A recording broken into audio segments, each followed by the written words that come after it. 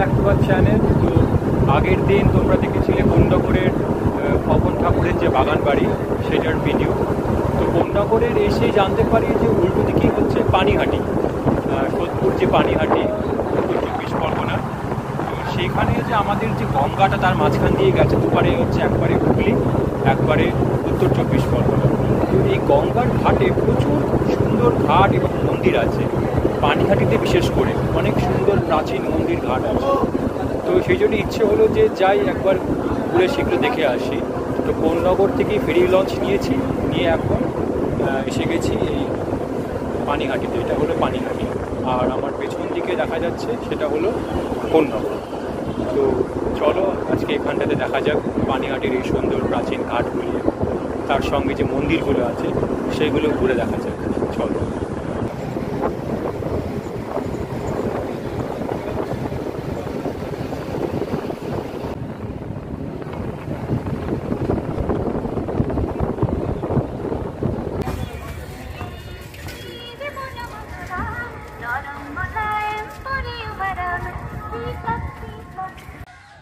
Panihati launch ঘাটে নেবে ডান দিকে গঙ্গার ধার ধরে আসতে চলে এসেছি এখন আমরা গিরিবালা ঠাকুরবাড়ি ঘাটে। আমার পেছনে দেখতে পাচ্ছ এটা হলো গিরিবালা ঠাকুরবাড়ির যে মন্দিরটা, আর এইখানে হচ্ছে গঙ্গা। তো চলো মন্দিরের ভেতরটাতে যাওয়া যাক। ভারী সুন্দর একটি মন্দির আছে এখানে।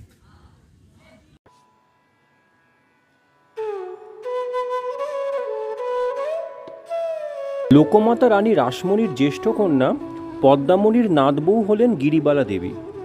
তিনি ছিলেন রূপে লক্ষ্মী ও গুণে অসামান্য, কিন্তু অকালে তার স্বামী ও 3 পুত্রকে হারিয়ে তিনি সৎকার্যে মনোনিবেশ করেন। তার দিদি শাশুড়ি রানী রাসমণির পদাঙ্ক অনুসরণ করে পানিহাটি গঙ্গার তীরে এই ঠাকুরবাড়ি স্থাপন করেন। দক্ষিণেশ্বর মন্দির যেমন স্নানযাত্রার দিন স্থাপিত হয়েছিল, তার ঠিক 56 বছর পর 1911 সালের স্নানযাত্রার দিনে এই রাধা গোবিন্দ কুঞ্জ দেবালয় স্থাপিত হয়। এই মন্দির হল রাধাকৃষ্ণের, কিন্তু এখানে আছেন মহাদেব 6টি শিবলিঙ্গ রূপে, এবং তার সঙ্গে আছে এই সুন্দর নাট মন্দির ও গঙ্গার ঘাট, ঠিক যেন দক্ষিণেশ্বর মন্দিরের একটি ছোট সংস্করণ।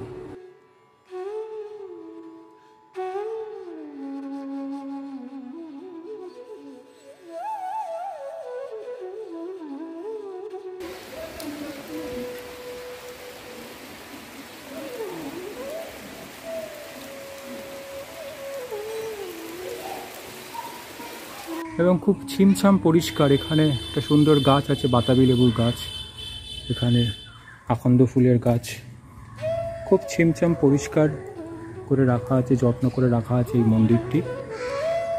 তোমরা কিন্তু অবশ্যই এখানে এসো। আমি ভিডিওর শেষের পরে বলে দেবো যে কীভাবে এখানে আসতে হয়, তো তোমরা অবশ্যই এসো।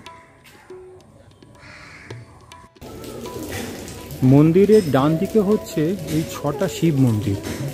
মূলত এটা কৃষ্ণের মন্দির এবং তার সঙ্গে এই শিব মন্দির। তো এই প্রথম শিব মন্দির, এর নাম হচ্ছে রামেশ্বর।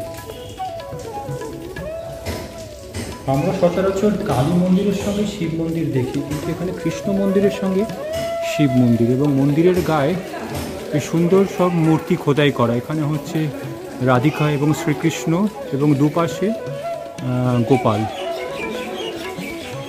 বৈষ্ণব এবং শৈব এই 2 মন্দির একসঙ্গে, ভারী অদ্ভুত। আমার দেখায় খুব সচরাচর এরকম দেখিনি।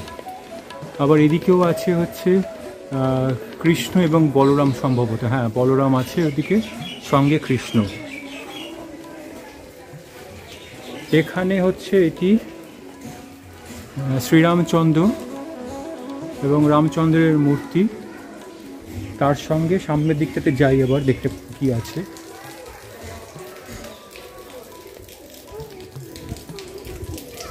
এই শিব মহাদেবের শিবলিঙ্গের নাম হচ্ছে রাজেশ্বর। এখানে সম্ভবত মহাদেবেরই মূর্তি ছিল, সেটা ভেঙে গেছে। হ্যাঁ, উপরে গঙ্গা, মহাদেব এবং নন্দী মহারাজ এখানে বসে, আর এই হচ্ছে শিবলিঙ্গ। চলে যাই পরের মন্দিরটাতে। এখানে দেবী দুর্গা কিংবা অন্নপূর্ণা হবে, আমার মনে হচ্ছে অন্নপূর্ণা। সিংহবাহিনী, ওপরে সিংহ বাহন আছে এবং এই শিবলিঙ্গের নাম হচ্ছে গোপেশ্বর। এই হচ্ছে মহাদেবের মূল শিবলিঙ্গ। যাই পেছন দিকটাতে কী আছে দেখে নিই।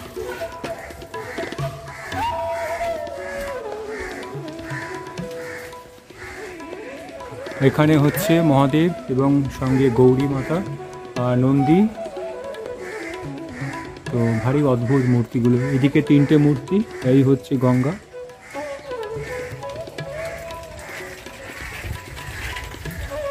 আর এই হচ্ছে মূল মন্দিরের স্ট্রাকচার, খুবই সুন্দর। এই আমাদের আদি বাংলার যে শিল্প স্ট্রাকচার সেই মতো। তো প্রথম 3টে তো দেখা হয়ে গেছে, বাকি রইল বাকি 3টে। এইটার নাম হচ্ছে চতুর্থ মন্দির, এর নাম হচ্ছে তারকেশ্বর। আর এখানে আছে শ্রী বিষ্ণু এবং মা লক্ষ্মী সঙ্গে ব্রহ্মা। চলো পেছন দিকে কী আছে দেখে নিই। পেছন দিকে মূর্তি খুব সুন্দর, ওয়েল মেনটেন্ড এই প্রাচীন মন্দিরটা। এখানে আছে মহাদেব এবং সঙ্গে কে, এটা ঠিক আমি বুঝতে পারছি না, আমাকে একটু জানতে হবে।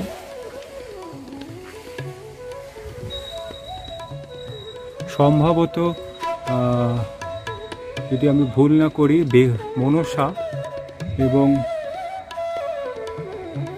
মহাদেবের এটা মূর্তিটা। পাশেরটা আছে এখানে দেবী অন্নপূর্ণা। বাহ, কি সুন্দর মূর্তিটা, দেবী অন্নপূর্ণা। চলো সামনের দিকে দেখিনি এই মহাদেবের নাম কি আছে। এনার নাম হচ্ছে ভুবনেশ্বর, ইনি পঞ্চম শিবলিঙ্গ। আর ওপরে আছে রাধাকৃষ্ণ সঙ্গে গোপীরা, আর এই মহাদেবের শিবলিঙ্গ। আর এটাই হলো শেষ 6 নম্বর। এনার নাম হচ্ছে গিরিশ্বর। আর এখানে আছে হচ্ছে শ্রীকৃষ্ণ কালিয়া দমন যে করেছিল তখন। আর এই শিবলিঙ্গ। চলো দেখে নেওয়া যাক পেছন দিকে কি আছে। এটা মন্দিরের একটা সাইডের স্ট্রাকচার, এটাকে রেনোভেট করা হচ্ছে, তার মানে রক্ষণাবেক্ষণ করা হচ্ছে খুব ভালো। তোমরা অবশ্যই এসো সবাই যারা এই ভিডিওটা দেখছো।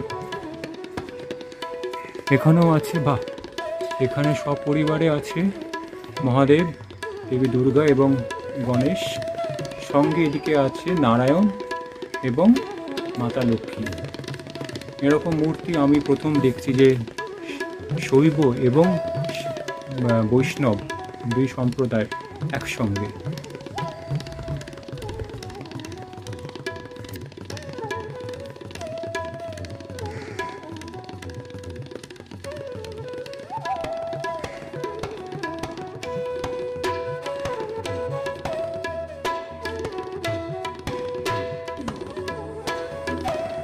মন্দিরের গায়ে এই নকশাগুলো খুব এখনও ওয়েল মেনটেন্ড এবং সেটাই এত সুন্দর লাগছে, এখনও ওয়েল মেনটেন্ড আছে।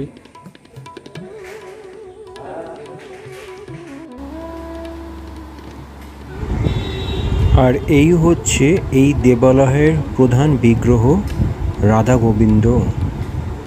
খুব সুন্দর মূর্তি, দেখলেই চোখ জুড়িয়ে যাচ্ছে।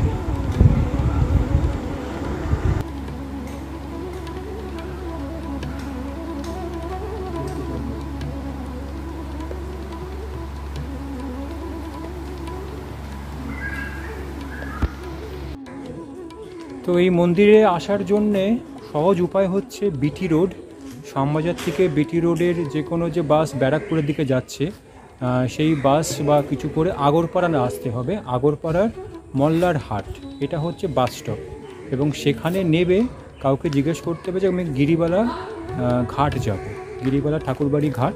এই ঠিক ঘাটেই হচ্ছে এই মন্দিরটি, সুন্দর মন্দিরটি। তো খুবই সুন্দর লেগেছে এবং সবথেকে যেটা ভালো হচ্ছে যে কোনো কৃষ্ণের মন্দিরে, বৈষ্ণব মন্দিরে যে শিবের মূর্তি আছে, যে হরিহর আমরা যে বলি, তো সেটা আমার ধারণা খুব বেশি এরকম নেই মন্দির। তো এইটা একটি মন্দির পেলুম এবং খুবই সুন্দর। তোমরা কিন্তু অবশ্যই এখানে ঘুরে যেও একবার। আমি ডেসক্রিপশন বক্সে এই মন্দিরটার যে গুগল লোকেশন ম্যাপ সেটা আমি দিয়ে দেবো। তো এখন এই মন্দির থেকে বেরিয়ে যাচ্ছি আরও যে বাকি মন্দিরগুলো আছে সেগুলো চলো ঘুরে দেখি। গিরিবালা ঠাকুরবাড়ির থেকে গিরিবালা ঠাকুরবাড়ির যে গঙ্গার ঘাট যেটা আছে সেখান থেকে হাঁটতে হাঁটতে উত্তর দিকে চলে এসেছি এখন আমরা ত্রাণনাথ বাবুর ঘাটে। এখানে একটি প্রাচীন কালী মন্দির আছে, দেখতেই পাচ্ছ আমার পেছনে, এবং তার সঙ্গে 3টি শিব মন্দির। তো চলো ভেতরে ঘুরে দেখা যাক।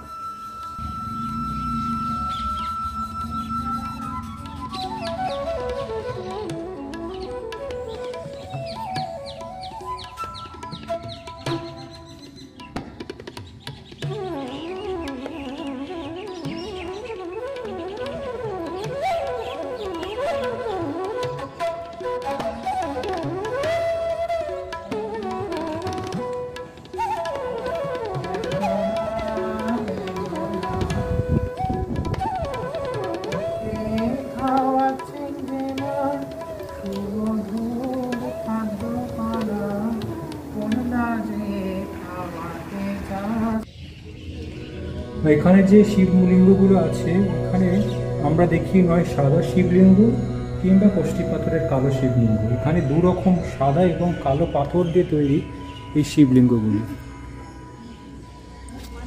তো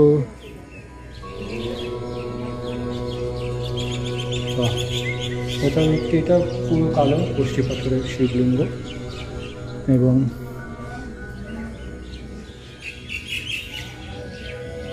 এটাও আবার সাদা এবং কালো।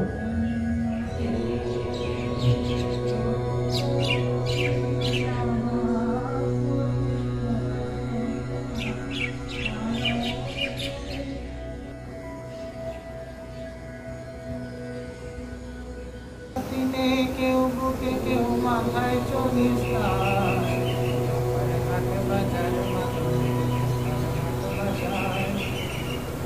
গজবিনে গো আরোহণে 30 পাগাচার, গজবিনে গো আরোহণে 30।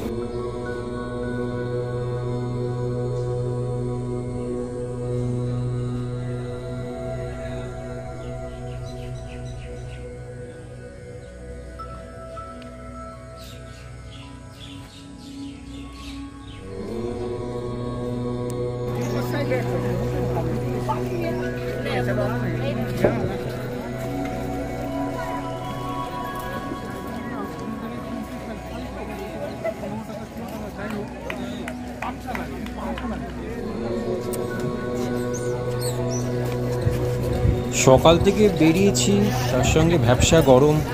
তো বিকেলবেলা এই পানিহাটির বারোমন্দির গঙ্গার ঘাটে দেখলাম মটকা কুলফি বিক্রি হচ্ছে। তো লোভ সামলাতে না পেরে আমরাও খেয়ে নিয়েছি। বেশ সুন্দর ছিল টেস্টটা।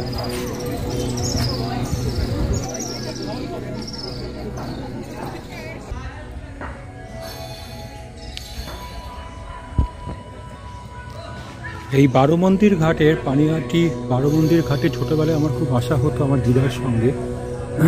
এই সোদপুরে ছিল আমার মামার বাড়ি। তো ছোটোবেলায় দিদার সঙ্গে এই বারোমন্দির ঘাটে আসতো। তো এখন এসে প্রায় 30 বছর পর আসছি। তো এসে সেই পুরনো দিনে ছোটোবেলার কথাগুলো মনে পড়ছে।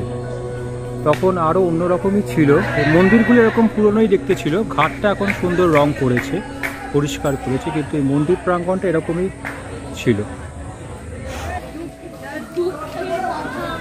ওইদিকে 6টা মন্দির আর এইদিকে আরও 6টা মন্দির।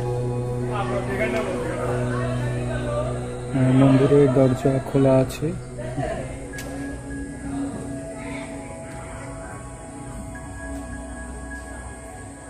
রক্ষণাবেক্ষণ এখানে ঠিক মতো হয় বলে ঠিক মনে হচ্ছে না।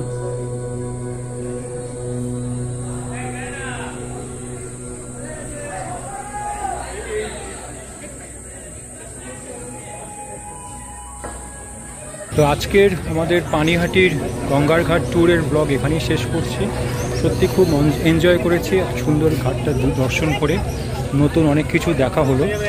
তো এখন পরন্ত বিকেল, ঘাটে একটু বসবো, তারপরে বাড়ি চলে যাব। তো আজকের ভিডিও তোমাদের কেমন লাগলো অবশ্যই জানিও, ভালো লাগলে অবশ্যই লাইক করো, শেয়ার করো, কমেন্ট করো এবং খুব ভালো থাকো। দেখা হচ্ছে নতুন একটি ভিডিও। টাটা।